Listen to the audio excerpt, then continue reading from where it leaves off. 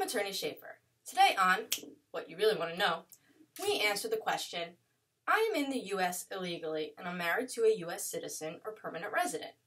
Can I get a green card and will I have to leave the country to get it? The answer is, it depends. Illegal or unlawful presence can mean a few different things. Not all unlawful presence is treated alike under the immigration law.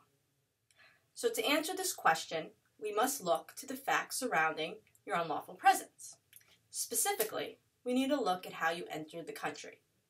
And there are three categories that people fall into.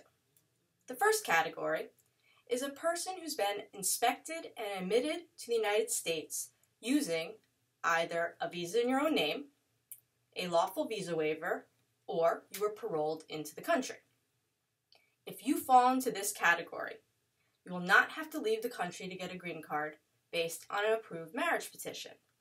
In fact, you can file for your green card as if you were in lawful status.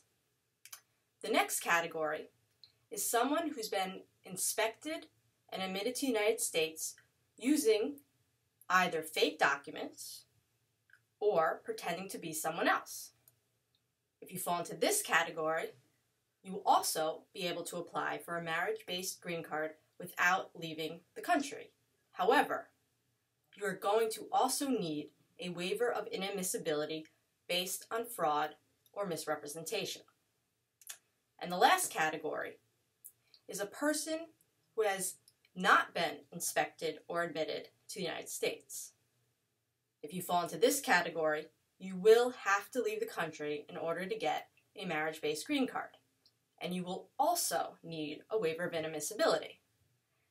This is known as an entry without inspection or EWI, and the most common type of EWI is a person who crosses the border without permission.